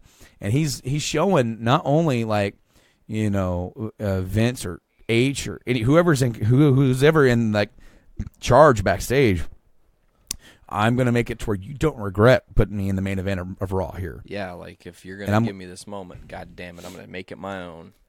Exactly. He went out there and he took it, and it was an awesome match, and it ended, I mean, obviously with Randy getting the win. But, man, you were just on the edge of your seat going, because you never know. Sometimes they get all wonky. They give Jinder Mahal a belt. They imagine if that one night, and they could have, like, just had it, let him hold it for a week and have him reverse it or do something the next week. Goldust wins the WWE title. What? Mind blowing. And it could have happened, and it almost did, and it was a great match. But I just felt like for his career, for everything that he did as Goldust, as Dustin Rhodes, he doesn't get the love that he deserves. And for Lifetime Achievement, I felt like it's a perfect guy in a perfect place in a perfect time of his career for you to have suggested this award. He was the first name that came to my mind. I love it. I love that we are awarding our first Lifetime Achievement Award to Mr. Dustin Rhodes Goldust. Where do you want to go from here, Brando? Well, we only have a few more left here, as our group chat is continuing to have activity and like distracting me as I'm trying to look at our awards and our chat here. I think we have 2 more left. We have Show of the Year. No, we have 3. Show of the Year, Superstar of the Year. So let's go ahead and hit with our 2nd annual Baron Corbin Award. Yeah. Now, of course, last year was the 1st annual, and the inaugural winner of the Baron Corbin Award was its namesake, Baron Corbin. Had to be. So what does this award? What does this award mean? And if you listen to the first season of Journey to Wrestling, you'll hear our distaste for Baron Corbin very unanimously. All 3 of us at the time hated him, could not stand this guy. And so when we were making our awards, it was almost a joke award. But then it has then kind of turned into the most laughable, the most face-slapping, face-palming, worst thing, whether it's wrestler, whether it's anything. Cringeworthy. And cringeworthy, yes, exactly. Without calling it the worst of whatever. So, first nominee for Baron Corbin Award for 2017, Jason Jordan. Yeah, I don't think that Jason Jordan is a victim of his own doing in this award. I think that he's a victim of circumstance, and they tried to put him on Raw to swim with the big boys a little too early. And they jumped the shark on that a little too early. And even with what happened last night and him and Rollins winning the titles, it still feels a little too early, you know. So he's not over, man. He's less over than Roman Reigns. You know what I want to compare him to? It's the voice. It's his voice, because it's the Bobby Lashley thing. I would never believe Bobby Lashley as a strong competitor because he's, no offense, he's got such a weak-ass voice. And I think the same is what is bugging me about Jason Jordan. He's just like, no, Roman Reigns, I'm going to fight Braun Strowman next, and then I'm going to fight you. It reminds me of the Suburban Commando thing. Please tell me you've seen that movie with Hulk Hogan. Oh, yes, absolutely. With The Undertaker as like the bounty hunter. What does he say? The Undertaker finally speaks in that movie, and he has this little kid voice and goes, "You're a dead man, Ramsey." Yeah, you're a dead man, Ramsey. He's this little kid voice. But that's really, I think, what it is with Jason Jordan, that I have such distaste for him is, like, go smoke 50 packs of cigarettes or something, bro, and deepen your fucking voice. Like, I don't know. I need a little. Because I can't take him seriously. Even when he's angry, he's like a little kid having a tantrum. Next, I don't. Oh, hold on. I didn't like the storyline where he's like, Kurt Angle's like, he's my kid, and it is cool. I mean, I guess so. I don't really have much to like congrats, I guess. And then they're like, no, now that he is not Jason Angle, he's still Jason Jordan. I don't know what they're doing. I don't know what they're going with him. Well, can I just say Jason Angle is a shitty name, so please don't change it from Jason Jordan. At least that has some, like the Peter Parker thing going on with it. It's just, man, I don't buy it when he talks. He's reciting lines. Yes, exactly. It's so obvious. And so I don't buy it because I don't think he buys it. And I think he's trying hard, but he's not in it. He's not living it. Next up, Impact Wrestling /GFW /TNA I don't know what they're called anymore. The Owl. Anthem. So, dude, what a fall for this company. I don't like to see any company fail. But I want them to just close up shop and let these guys go work somewhere else. Let somebody else build up this company because, they don't, in my opinion, where they're at right now, they don't deserve to own the rights to the old TNA footage. No, not at all. In fact, there were rumors that they were going to sell it a while back. We're just going to sell the old TNA footage. And I don't know what they're doing. I don't get it. Of course, there was that whole almost year-long battle with them and Matt Hardy over the rights of the Broken character, where they wouldn't give it to him, and then they just gave up. And now they have all these big stars that are leaving because they can't afford to pay them. They're downsizing the company. A lot of big-time backstage guys are gone. You know, they just changed how their contracts work, too. Did you hear about this because of the Hardys thing?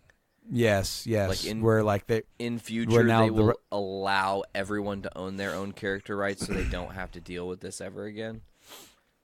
And it's messed up because all you had to do was work with them from the get-go and not be so greedy. Correct. And they would have saved a fuck ton of money and time. You know, and now Impact Wrestling, they've moved up shop to Canada. I don't see why Jeremy Borash even wants to be the voice of this damn thing anymore. It just did you notice? Okay, so they had the new Global Force Wrestling belts made, which were just like newer versions of the current existing Global Force belts.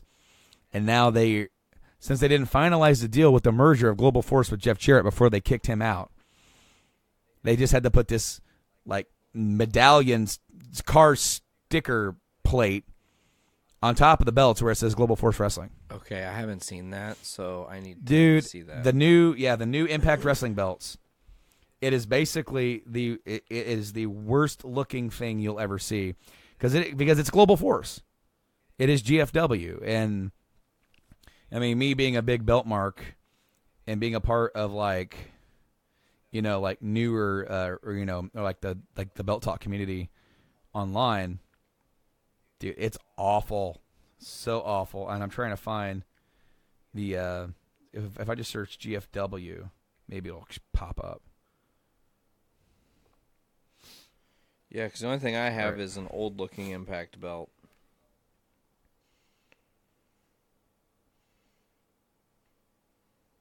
But I have not seen this medallion. By the way, I heard a rumor that that there is definitely a new U.S. title coming, by the way. I heard a rumor as well. Not sure if I buy into that, but okay, so this is a bad picture, Nate. Sure, that's okay. All right. So that was the new Global Force belt that was created. Yep, I can see it. All right. So then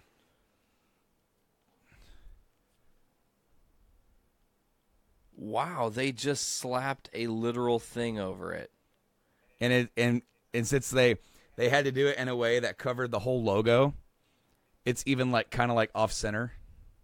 Oh my gosh. I feel like TNA Wrestling's like legacy is going to be what not to do when you have a company. You know, they had everything that they could ever want to try and become the number 2 company. They could and if they would have been smarter and long term, that they could have eventually became the number 1 company, Brando. Maybe, but like that's a long-term game because I think they were trying to upstart it and like let's become number 1 now and sooner than later, other than just like let's play the slow game. Let's be number 2. Let's be the alternative company that people want to go see other than WWE. And that's why to me they're the most cringeworthy thing of this year. It's sad. It's more sad than what's happening with Jason Jordan, in my opinion. Fair enough. It's awful. It's awful because Jason Jordan at least can be redeemed at this point. Truth. That is the truth. Next on the list, Brando. She's cringeworthy because I did not realize that, you know, in her quote-unquote storied career, she's like the most undercarded women's wrestler in the history of women's wrestling, and she's the worst on the promos. And I don't mean to be awful, but Alicia Fox, just hang it up. I don't know who she knows in the company that just like keeps her around, but she cut a promo because we haven't even talked about this. There's the mixed match thing that happened. You know about this? They're doing it's not it hasn't happened yet. It's going to happen. The announcement happened though. And the Mixed Match Challenge. And they had, Nia Jax picked her tag partner as Braun, and she hopes that that's going to happen. So she's like championing that to happen or whatever. And they cut a little thing. But then they were like, okay, well, Alicia Fox is going to say who she picks. And I watched the promo and she didn't say who she picked. She just made a lot of really scary fucking weird faces at the camera that made me go, why is she in wrestling? I genuinely don't understand. There's no part of her that's believable. Do you remember when we first? It was right after we first started the show. It was like the first summer, and we were like really anti Eva Marie. Yeah. And until we saw her like in barely nothing clothing and with like different color hair, we're like, she's not so bad. In fact, I think I made a joke about like something that, like, where I completely reversed my thought on that. I don't think I'm gonna reverse my thought here, even if I saw even if that's the case, because I feel nothing towards Alicia Fox, and the fact that they gave her the lead for Survivor Series to be the team captain, it was just weird. I don't really feel like she's on the same level as some of the other women, and no offense to her. Not even close. And that's one thing I was saying is, like, you've got the women's revolution that's come up, and they're all upper echelon talent who work and put the work in, and they are developed characters. And then you have Alicia Fox from the Divas era, who is still trapped in the Divas era like it never left. She thinks she's challenging for the Divas title, and we're not there anymore. So to me, that's one thing that's very cringeworthy for her and for a possible award. Lastly, for our Baron Corbin of the Year award, it's not Baron Corbin, Brando, spoiler alert. We actually did not nominate him. He did just enough to avoid disaster, I guess, as it were. But lastly is the unwinnable 153 loss Kurt Hawkins. I think it's 100. It's up there. It's 100 and something. It's a high-ass number. Because he loses at every house show, every Raw, and not SmackDown, I don't think, because he's on Raw. But he loses a lot. Big-time loser. Losing big time. I don't have anything to say about Kurt Hawkins. I really don't. Because I really don't. He's a dude that when they brought him back, I don't know why they brought him back. It's like at first I thought they were going to do something with him, and then he just became this job guy. Do I think he wants his legacy to be this modern era's Brooklyn Brawler. Like he had an okay run in the Ruthless Aggression era and beyond, in the My Time Is Now, John Cena era. He's okay. Wow, as of December 2nd, Kurt Hawkins has lost 140 matches since returning. Dude, you were close. I was not far off. That's yeah. I thought you were about to say I were not close. I were not close. Okay, yeah, because this is wow, yeah, he's just losing. But he is actually championing losing. Like, he's hyping being a loser. It's kind of crazy and interesting. It makes him different. Yeah. Everybody else wants to be a winner in a world full of wannabe winners. Why not be the only loser? Why be a wannabe winner when you could be a real loser? Oh, the dandy, all the right. wannabe winners, and the real losers. So here we are. We are down to it. So we got to pick. My vote for, and I think I made it up when I said it. I think it's going to be Impact Wrestling is the winner of the Baron Corbin Award for this year. After hearing you championing it, I'm going to second that vote.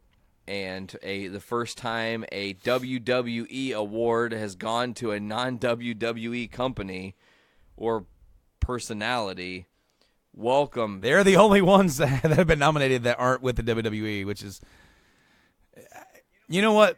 When I said it like the last episode when we talked about it and we said something about Jason Jordan, I'm like, well, he's the winner, no doubt.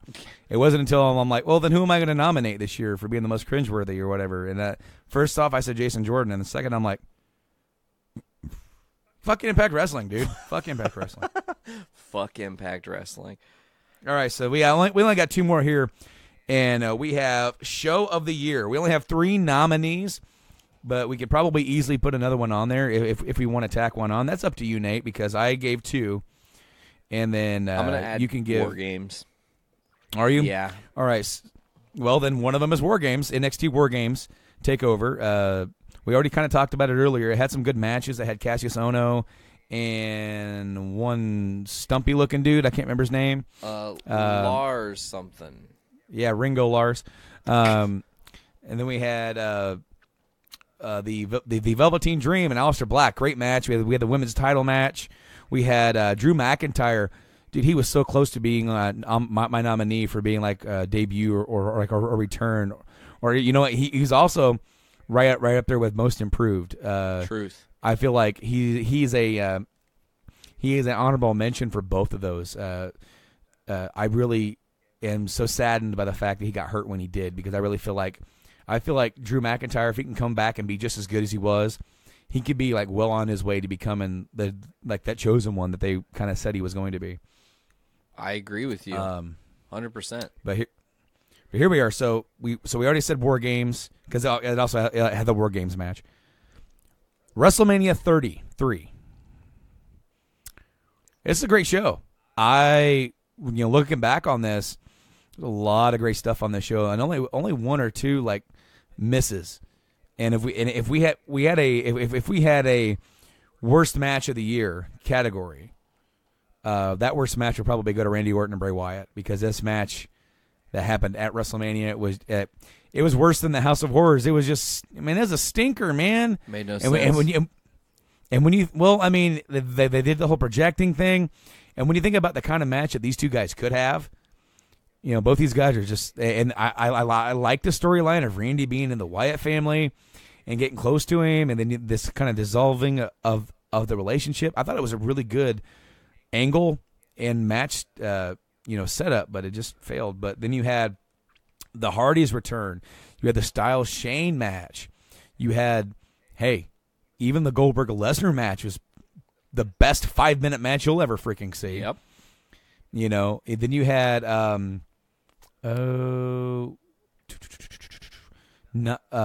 you had was that the one that was the triple threat? Was that a triple threat for the women's? No, because that was the Bayley. She came out as champ, and she wrestled against a few other. Was that Nia Jax, Sasha, and Charlotte? Yeah, didn't Naomi come back too? Because it was her hometown and she won. It was that was the Alexa Bliss SmackDown title. Yes, it was my fault. That's my fault. And then you had the Jericho Owens match, which is pretty good. Not as good as it could have been, but pretty good. I kind of felt like their follow-up match was a little bit better. Taker Roman. And then you have Taker Roman, which that match, I've seen that match in a lot of worst matches of the year. It's not a bad match. No, it's worse because people don't like the finish. I know they don't, but I felt like Taker did so much and gave so much to make that match mean something and to make Roman mean something. Yeah, absolutely. Any other era, Roman would be a universally loved top guy. Almost. And I really feel like Roman gets shit on more than what he needs to be. Yes, you get kind of tired of seeing him all the time. But he's their championed guy. He's like he's not the best on the mic, but he doesn't have to be all the time. But goddamn, dude, he can go. Yeah. And I feel like the match with Taker proved it, that he could go in there against Undertaker, last match on the night, prove himself, and that he can have a damn good match. Not the best match of the night, but overall, as a whole package, it's one of the, considering that WrestleMania 32 was such a stinker of a WrestleMania kinda, where you get all the injuries on that one. Oh, the mixed tag, the Miz and Maurice and Cena and Nikki, and Bella. That was a good match. That was a good match. I love the crowd reaction. The vibe for that match is awesome. Can't forget, because it got left off of the DVD, let's not forget the Austin Aries Neville match. Yeah, the Cruiserweight title. Damn good. That was another good one. And Battle Royal was missable. You don't need to see it. I don't even remember. Oh, fucking Gronk helped Mojo win. Yep. So yeah, Mania has been nominated. The other one was Royal Rumble 17. The first pay-per-view of the year, and of course that housed the Royal Rumble match. Was a pretty damn good Royal Rumble. Kind of shocking that Randy Orton wins, but that avoids the universal boo when Roman comes out at number 30 after already having the match People are like, who's it going to be? Is it going to be? I don't know. Who could it be? Damn it.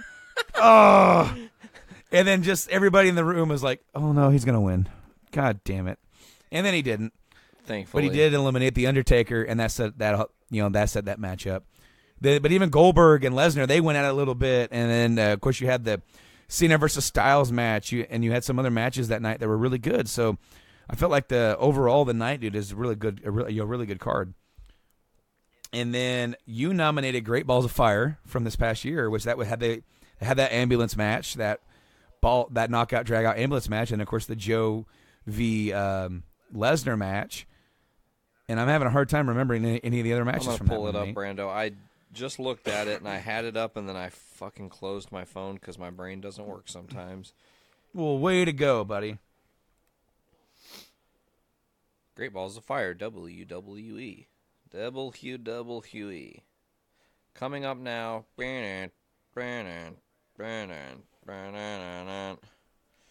Let's see. Here are the matches from Great Balls of Fire, just to refresh your memory. The results are as follows.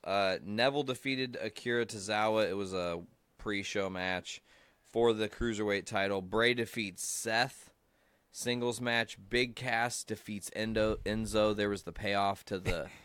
the Endo Amore. Endo Amore. The end of their relationship. Yes. You had Cesaro and Sheamus versus the Hardys in the Iron Man tag match. Oh, yes. That match was awesome. Yes, it was. It had the weird, seemed like they fucked up the finish. Yeah. Oh, man, that was a great match. They were supposed to go into overtime, but then they didn't. So, oops. Mm-hmm. Oh, dude, great match. Sasha defeats... Sorry, my words weren't coming out there. Sasha defeats Alexa by countout, so she doesn't get the women's title. The Miz defeats Dean Ambrose for the Intercontinental Champion. Oh, it was for the title, but Miz walked in as champ. Like we said, ambulance match, Braun versus Roman. The second to last match of the night. Do you remember? This is the barn burner. I can't believe this didn't go for match of the year. It was Heath Slater versus Kurt Hawkins in a 2-minute squash.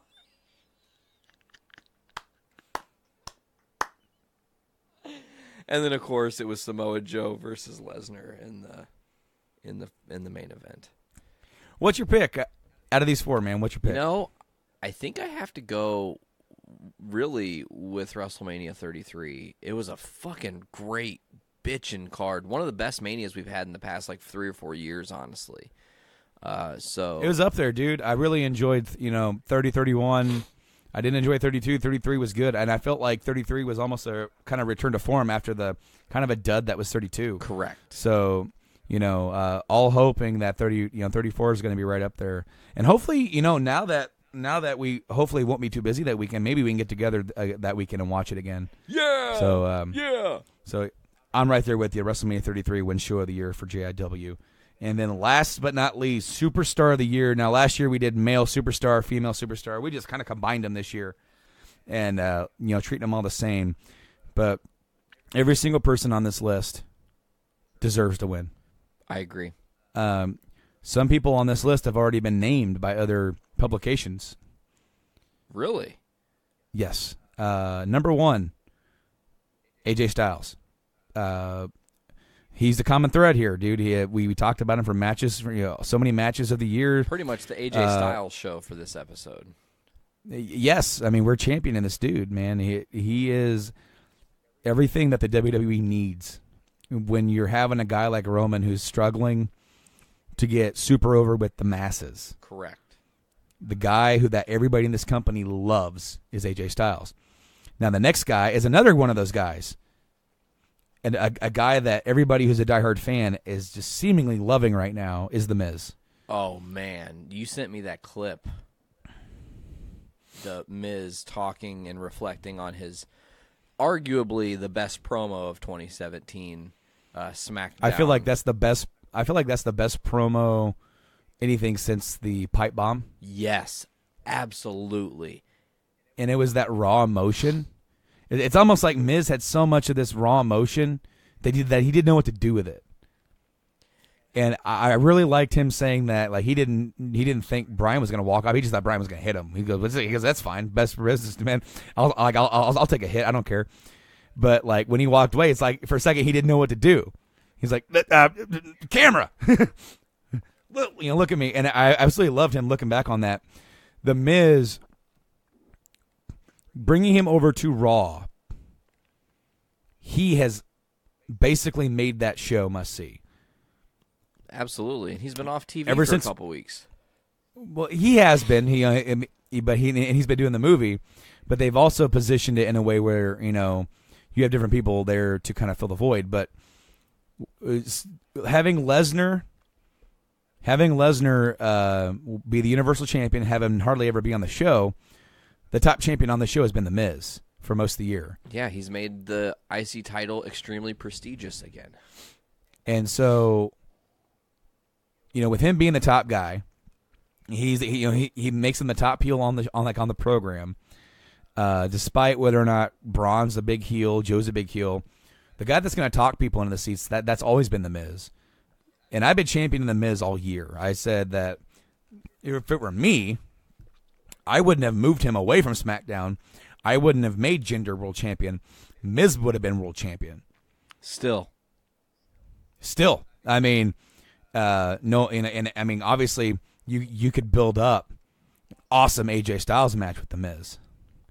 I mean, they've already done it, but you could do it again and build a great story out of it. Can you imagine having Miz win the world title in May of last year? And then having held it, come back around. AJ Styles wins the Royal Rumble.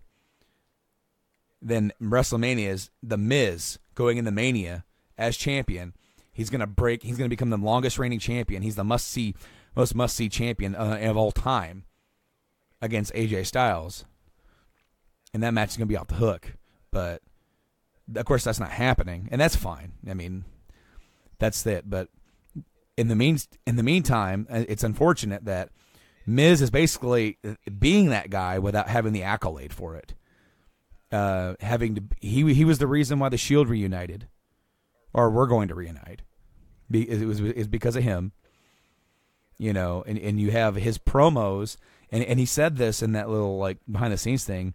Since that moment, he's like, it's changed his mindset. Where every single time he's on screen, that's his moment, and he's going to try and make that moment mean something. He is, without a shadow of the doubt, one of the storybook tales of wrestling. This guy from the real world claims he wants to be the guy, claims he wants to be this great wrestler called The Miz. He's got this whole fake persona. It's like a shitty knockoff of The Rock, essentially. He really does the work. He goes through tough enough. He doesn't win tough enough. He, still battles through. He does end up on the company. He at some point ends up fostering a relationship and showing the quote unquote ropes to a already seasoned Daniel Bryan, being the whole protege thing. And they've just kept evolving this Miz character now where, you know what? He is easily the shining moment of this current era as far as a legacy contender goes. It's not about the John Cenas or the Randy Ortons. It's really about The Miz. While Orton and Cena were gifted all this gold, Miz has done all the work. All of it. Up next, we have Braun Strowman. And this is one of your picks, and I can't disagree. Braun has done so much in just 1 year. And all reality, I feel like he got the shaft at WrestleMania, getting eliminated pretty early from that Battle Royal and having not much else to do with the show. That after that, he's really made the rest of his year Braun Strowman's year. Absolutely. And the whole feud with Roman was nothing but great. God, he flipped an ambulance. That was fucking crazy. The whole thing at TLC where he was in the match and just super destructive, and then like they almost had to kill him like the Shredder at the end of Turtles 1. Throw him in the back of the truck or in the garbage truck. And they murdered him. They murdered a dude. Yeah. I didn't even think about that. He still didn't die though. I know, man. He's a monster among men.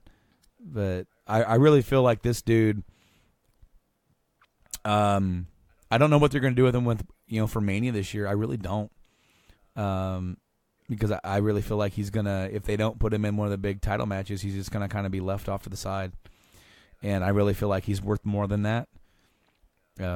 Taker? My original Taker, I don't know if Taker's coming back, dude. I mean, from everything I've heard, he's done. He is DONE.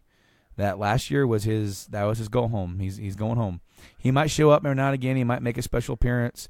And he might be inducted. But in all honesty, like, I don't think my heart could take any more of that. No, just watching him lose to Braun, it wouldn't benefit anybody, really. No, but I mean, like, just, like, watching, okay, so, like, in 30, you saw the end of the streak, and I thought that was it. It's done. It's over. And for all intents and purposes, so did they. They thought he was done. Like, they didn't think he would be able to get in a good enough shape to go again. And then he went for a couple more years and had some good matches. He had a little run there for a while. Yeah, dude, yeah. He came back with that whole run with Lesnar and all that. But then the ending of last year and the way it was framed and the way he just left his stuff in the ring and the way that, Roman had his win, celebrated, and then left and let him kind of like have the final moment of the night. Like, it was after midnight, and I'm just like laying there on the couch going, I'm so tired physically and now emotionally. Like, just stop playing with my heartstrings, man. It's over. Mm-hmm. Last up on the list, Asuka. Man, what can we say that what we already haven't said, dude? Asuka's a beast. 530-day NXT champ. I know, dude. Great run there in NXT, and she's made her debut on the main roster, and she's starting to become quite a contender here now. And she had a hell of a year as well. But it really sucks that they didn't get a chance to cap off her NXT run when she kind of got hurt there. Protected her, though, in the long term. It did. It really did, because I really feel like it would have meant more if Ember Moon finally would have been the one to beat her and finally get that rub. But it was cool that since they didn't do that she still was sort of like involved with handing her the title afterwards. Do you think they were worried about a slingshot effect with Ember Moon? Like, she beats Asuka and then she's more over than Asuka? No, I don't think so. Because even if you beat Asuka, dude, you can't, like, everybody loses. Well, and the only thing is that you've got to have more to offer than that undefeated streak. That is what hurt Goldberg back in the late 90s. He became more about the undefeated streak than his work in the ring. And then when they beat him and the magic was kind of gone, I like Goldberg, but he didn't have enough left in the tank. His matches were not that engaging to help and captivate the audience, and Asuka's not that. She can go. Oh, yes. So, if you got to pick, Nate, who wins Superstar of the Year? The Miz.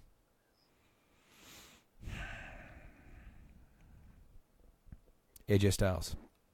Going to the randomizer for the final category of the night. The randomizer was also used for the first category of the night, so I love that we're, going full circle here, as it were. Both of these guys are well deserving of this. Both of them had a hell of a year. I think about AJ Styles having the, some of the best matches of the year. Rumble, Mania, Owens. Even Ginger's had great matches with him. Lesnar. Finn Balor. We didn't even talk about the Finn Balor match from TLC. Oh, yes. Great match there. But then you have The Miz and the kind of year that he's had and how he's championed this run now where, like, the only thing standing in his way are slightly bigger stars in the company's eyes. If he were on SmackDown, he'd be WWE champion right now. He'd have to be. He also did something that Paul Heyman couldn't do. What's that? Elevate Curtis Axel. Yeah. All right, with that being said, here we go. The final pick of the night goes to AJ Styles is your new Journey into Wrestling Superstar of the Year. I don't know who won last year. Like was it Styles? Oh, God. It might have been Styles. But Styles wins. The randomizer has picked it. Both of these guys, super deserving of this. I said earlier that I don't know about Styles, but The Miz was named Sports Illustrated Wrestler of the Year.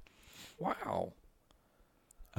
So, I mean, he's not getting the nod from Journey into Wrestling this year due to the randomizer. He got the nod, though. He did. He was in our thoughts. Like I said, I think The Miz is a phenomenal talent. I don't think that he lost this category. I just feel like AJ Styles won it. God damn it, Brando. Perfectly said. Perfectly, flawlessly said. Is that it for our awards this year? I think that is it. That is all. Let's run down the list just really quick. Of course, we picked Dustin Rhodes as our Lifetime Achievement Award. The second ever Baron Corbin Award goes to Impact Wrestling /GFW /TNA Wrestling / What are they going to be? What are they going to be next year? Caw. Well, and Al says hoot. Yeah, but they're going to become crows and just caw. Oh, okay. The most shocking moment of the year, I believe that was Hardy's. Yeah. Won that. Most improved goes to. Did we pick Braun Strowman for that one? Yes, sir. See, I'm already forgetting who all we chose. I thought you wrote the match it down. of the. No, I didn't write them down. I was just kind of going through it. Match of the year, that was AJ Styles and Shane McMahon, WrestleMania 33. Best debut in return, I want to say that we chose Shinsuke Nakamura for that one. Yes, sir. Show of the year was WrestleMania 33. Tag team of the year was The Bar, Sheamus and Cesaro. And lastly, Superstar of the year, AJ Styles, the phenomenal one himself. Nate, thank you for coming on the show here today and throwing down on some wrestling, man. It was really cool to sit back and talk to you and just kind of reflect on the year a little bit. And hopefully we make this, the second year in a row. We're going to have to do it next year now. Season 3, obviously we're going to do an award show in Season 3 and look forward to that. We're not quite done with Season 2, though. We're pretty much at the midway point of this season, though, I'm pretty sure. I think we're right there. Oh, yeah. I think there's 18 or 19 episodes slotted for. I have the calendar somewhere. It's not on me right this second because I'm a terrible podfather. But Brando, do you want to go ahead and send us home, my friend? I sure will, dude. Thank you guys for checking out this episode of Journey into Wrestling. What was it, Nate? Episode 8 or 9? 8. Episode 8 here for Journey into Wrestling. Thank you guys for checking out this episode. Of course, we hope you enjoyed us going through these categories and these end-of-year awards, which is seemingly going to be our mid-season thing going forward here as we go forward with the show. Of course, you can check out all the other great shows on the Journey into Comics Network over at JourneyIntoComics.com. You can also subscribe via your favorite podcasting service. We're on Podbean, iTunes, Stitcher Radio, Google Play Music, and Spotify. Big news about being on Spotify now. That's a really big win for us. Of course, you can also check us out on YouTube. We are backed up, automatically uploaded to YouTube. If you just surf in YouTube, go over there, hit us a subscribe, and hit us with those notifications. You'll always get notified when a new show gets uploaded there. We're also on Facebook on Journey to Wrestling. We're on Twitter at JIW on JIC. And I think that is everywhere that we are for Journey to Wrestling. You can check us out every other Wednesday right here on the Journey to Comics Network. Just subscribe via your favorite service. Nate, thank you for joining me here today, this week. Dude, always. Obviously love being on Journey into Wrestling here. Did you talk about the Patreon, by the way? We did not. If you want to head over to Patreon, patreon.com/Journey into Comics. Dude, for $1, you get early access to everything we do. All 9 shows. Is it 9 now? 10.